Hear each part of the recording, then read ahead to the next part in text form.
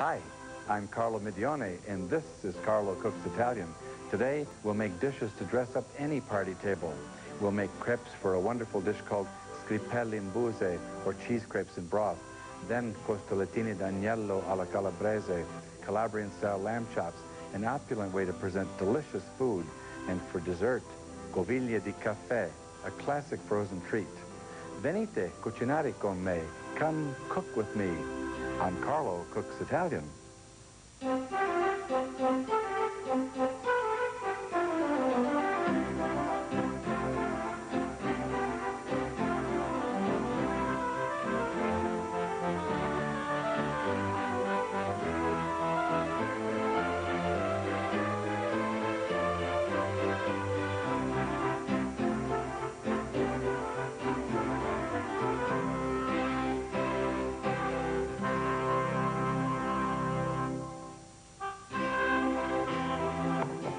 Welcome to my kitchen.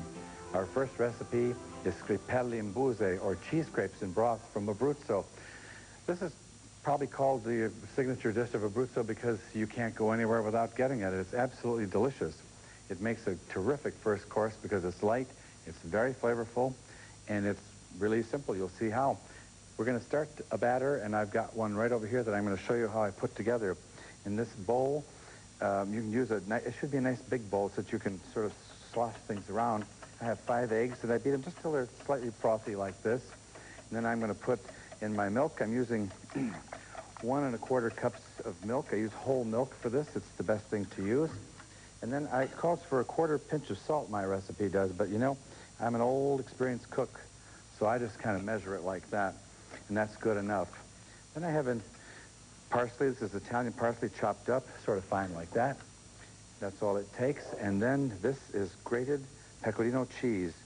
Now this is a very critical element to the dish. It brings all of the flavor to it, and it's quite a bit, but that's what the essence of this crepe is.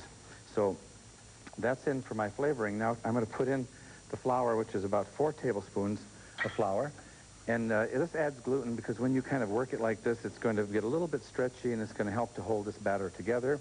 Then we need, here, some nutmeg. I love my little tin because it's got a nutmeg holder here, and I always like the fresh stuff, so I'm going to put about 3 or 4 big scrapings in there, and that's all I need to do with that one. Now my batter is made, and there's nothing more I need to do except let it rest for about 20 minutes to let the gluten sort of begin to form up a little bit. The consistency should be like heavy cream, and actually you could make this early in the day and put it in your refrigerator. It doesn't really matter, just that it wants to rest and not get too glutinous. I've got, and by the way, if that gets too thick, you can add a little tiny bit of water to it, or if it's too thin, if it just spreads all over, add a bit of flour and re-whip it. Now I've got a crepe pan going here. Actually, this is an omelet pan, and you can use either one. If you get the right size pan, this is a 6-inch, this will be great because it'll be sort of determine your crepe. You can use a bigger pan, but just be sure that when you ladle it in, you kind of define the amount you want. Now, I don't want this too hot, and I don't want it too cold, but I do want to brush it with a little tiny bit of fat because it needs it. This happens to be lard. You can use olive oil, but I always use lard because that's characteristic of what I do. And then I'm going to make my first crepe here, and usually the first one is a kind of a throwaway, but you know, it doesn't matter. If you have luck and it comes out real good the first time, you're okay. The reason it's sort of a throwaway is you don't know how fast the pan's going to heat up, or the crepe's going to cook, or whether it's even going to work. You know, these can be tricky sometimes, but I hope not. Now this one, I'm going to check for doneness. I'm going to start coming here around the edge to check for some color, and just use a rubber spatula here. I can see it's getting too hot. I'm going to turn this off. I'm going to go around the edge here, and I'm going to take this, and this one is too dark, but at least gives you an idea. It's okay if it's that dark. It's not going to hurt anything. And then it just cooks like 2 or 3 seconds on this other side, and bingo, it's all ready to go into our dish. Now, there it is. I'm not going to use that one because I have one that's a little prettier over there that I made. You can make these ahead, and if you do, just put the wax paper between each one and put it in your refrigerator until you're going to use them. Or you can even freeze them that way. Just wrap them up real good. And our flavoring is more pecorino cheese. I'm going to put about a tablespoon on, or maybe a little less than a tablespoon, but you want to cover it really nicely like this. And then you want to roll it up like a cigar. Okay, now here we go. Look how nice this is. Pretty, pretty, pretty. And it can be tight or a little loose, but there you go. Nice. You can make all of these up earlier in the day if you want to. It doesn't make a real bit of difference.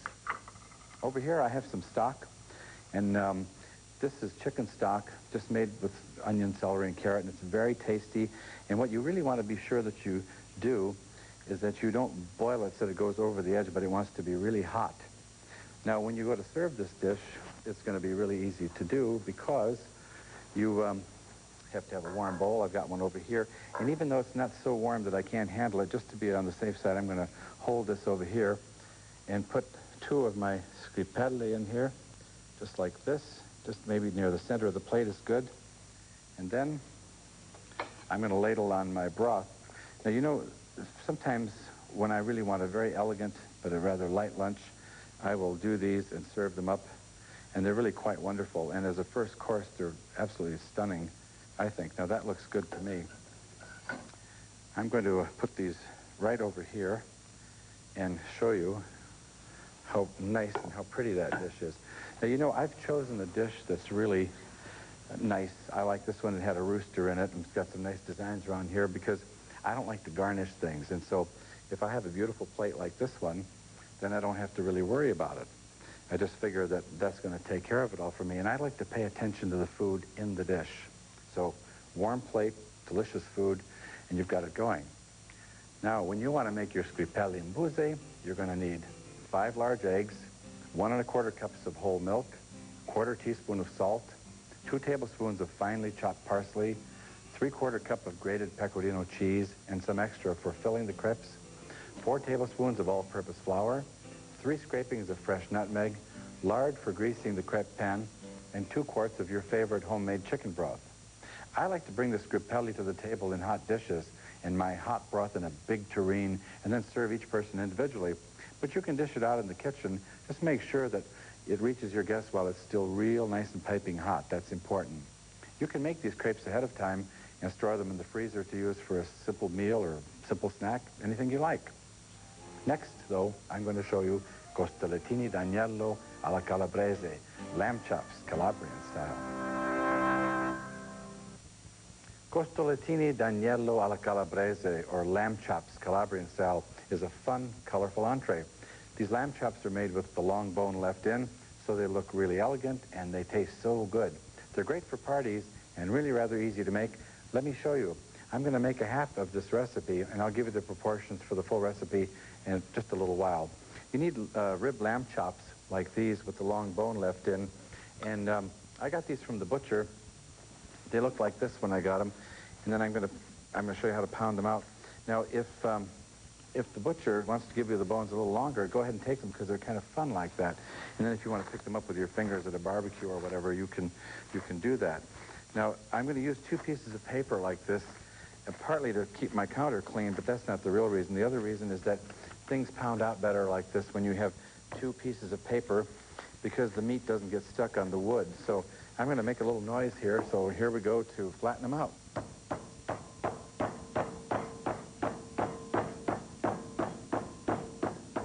There, that's done. Isn't that neat? Now, that doesn't take long, and you can do these, you know, like the morning that you're going to want to serve this dish.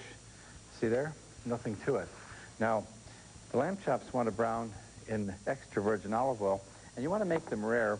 And these, you know, sometimes they come a little thinner than this, sometimes a little thicker. So just be sure that whatever you do, that they're rare. Now, I'm testing my pan by putting it near my face to see what the heat is like. And I'm going to put in a nice amount of extra virgin olive oil because this brings taste, but it's also the way they want to get cooked up. Then I'm also going to put some salt. I always use sea salt because I think that flavor is terrific, and pepper on these because that's always good, and I always like a lot of pepper, so you can put as much as you want on there. Now these, I just want to be sure that my oil is, that looks like it's going to work. Yep, it's going to work. If it's not hot enough, these tend to stick a little bit. So I'm just going to put these in, and then I'm going to go and make some vegetables for us, but I'm going to keep an eye on these by coming back and forth, huh? And just don't try to move them now because they'll stick to the pan. So I've got some pepper over here. This is a bell pepper that I just put on the gas oven, or the gas burner rather, but you can do it in the oven, in the broiler if you want, and just peel it and clean it, take all the seeds and the core out of it, and then you cut them up in pieces like this. They could be a little bit bigger if you want, but these have to be flavored up, and I use a nice amount of garlic here. I've got a couple of nice small cloves of garlic, which I cut up, and with these, I'm going to add a little bit of extra virgin olive oil, because that's a terrific flavor, and I don't want to get too much in there, just some. And then some lemon juice, because this is a very good combination, lemon juice and olive oil. And I use my hand here to squeeze because it holds back all the seeds. See, and I've got lemon juice and no seeds. It's good for you. So these I just mix up and leave to marinate for a little while.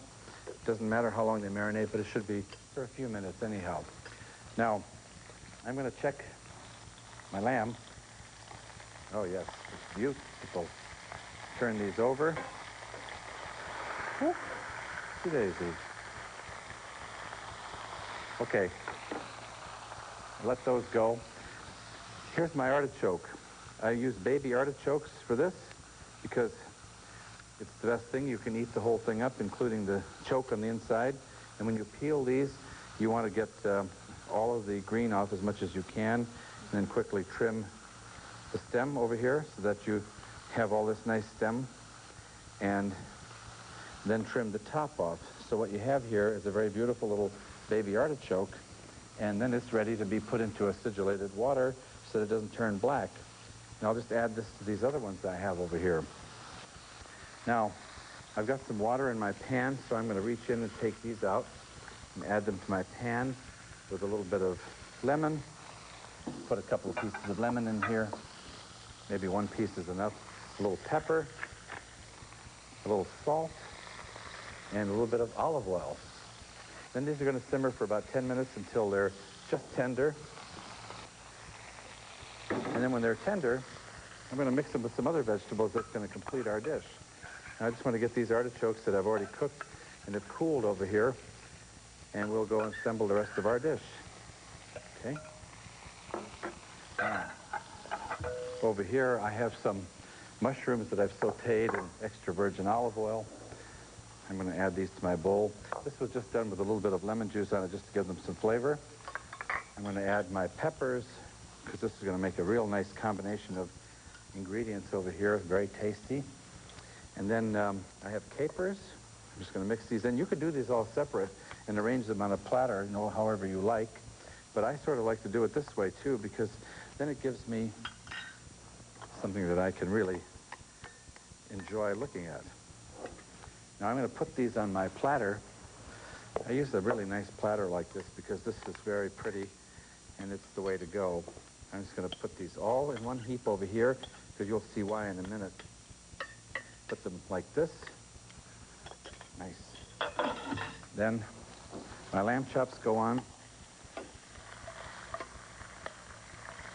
just like this. This is a wonderful dish and so colorful. Now, when you want to make lamb chops Calabrian style, you're going to need 2 red or green bell peppers, a clove of garlic, about a half a cup of extra virgin olive oil, 2 lemons, 8 baby artichokes, 1 teaspoon of salt to taste, pepper to taste, half a pound of mushrooms, 8 rib lamb chops with the long bone left in, 2 tablespoons of capers, and 8 anchovy fillets. I like to make these for big parties because I can prepare a heated serving platter with the vegetables ahead of time so that at party time all that's left to do is to cook the lamb chops. Next, I'm going to show you how to make a simple, inexpensive, and delicious dessert, Coviglia di caffè, or coffee Coviglia. The egg and cream base of this recipe is called Coviglia only in Naples. To the rest of the world, it's known as semifreddo. It can be made in a variety of delicious flavors. Today, I'm going to make it with coffee. Now, this is simple, but here's what you have to do. You take 4 large egg yolks and you beat them with a half a cup of granulated sugar until it's really tripled in volume and looks like this. This is called the ribbon stage, you see. And you can make your initials or you can make little designs, and then you know that that's the right consistency. If you get this too loose, when it freezes, it's going to be like a block of ice, and you don't really want that. And if it's a little too firm, it's okay because it'll hold up. Now, in this gorgeous little chicken pitcher, which I love, I've got my cold espresso coffee. Isn't that cute? You know, I got to get one of these for my house. I've got them all over the place, but I need 2 or 3 of them so that I can always have my cream when I want it poured out of here. Now, I just want to fold this together and make as nice and smooth a mixture as I can. And this takes a little bit of folding, and it kind of breaks up, and just mix it. Don't be too afraid to do this.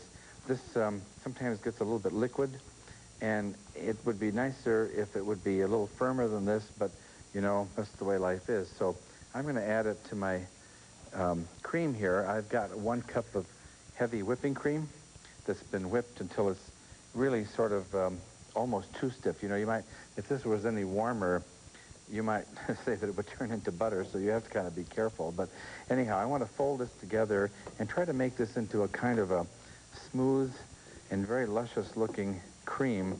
Now, ordinarily, when you fold like this, the way I'm doing, see, I'm rotating the bowl and I'm cutting through like this, you should be able to do this in 12 strokes. I wasn't counting, but I bet it's more like 16.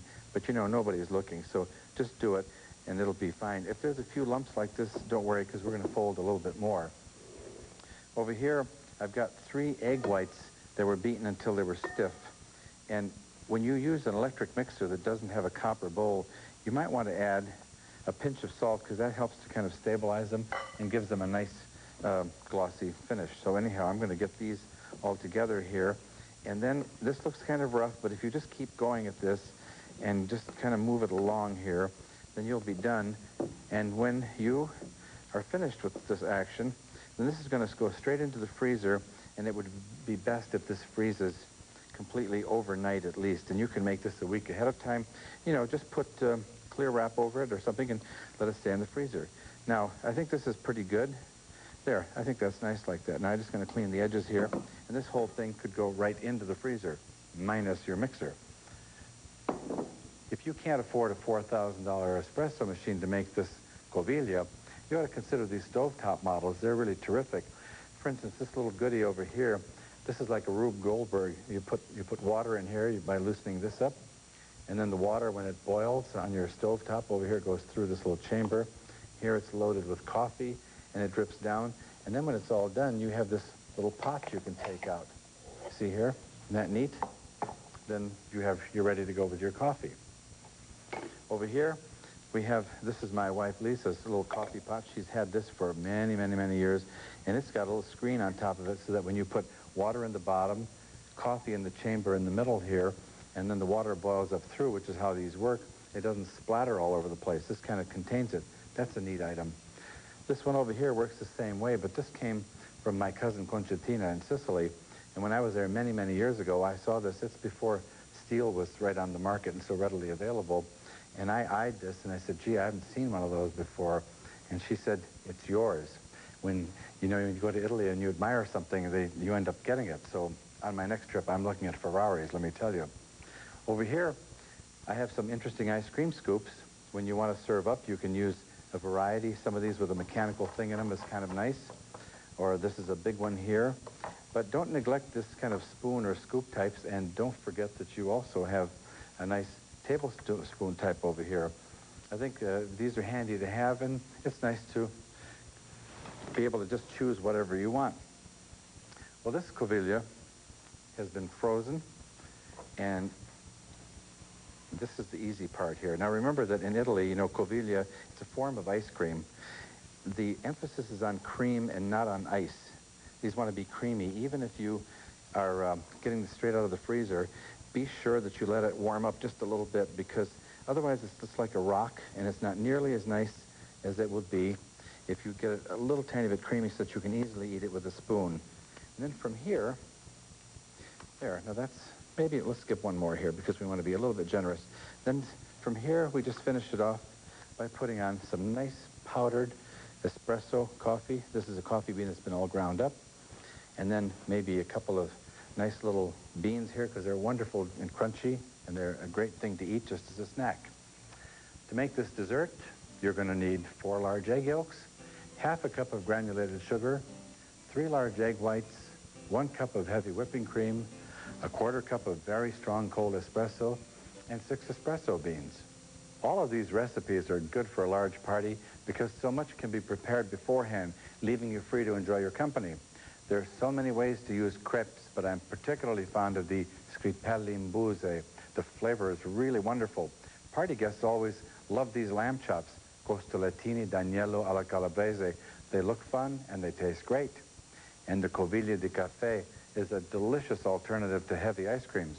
For those of you who'd like to try wine, you might want a red like this Avellano from Mastro Berardino. It's perfect with our cheese crepes and lamb chops because it's not too heavy and it has a crisp, clean flavor. With the coffee Coviglia, you might choose this Marsala Superiore de Bartoli. This is an extremely high-quality Marsala that tastes of wood, nuts, and spices, and it can age for decades. This one is 20 years old. Otherwise, go for more coffee flavor and have a good espresso with the Coviglia. Well, that's it for now. In bocca lupo.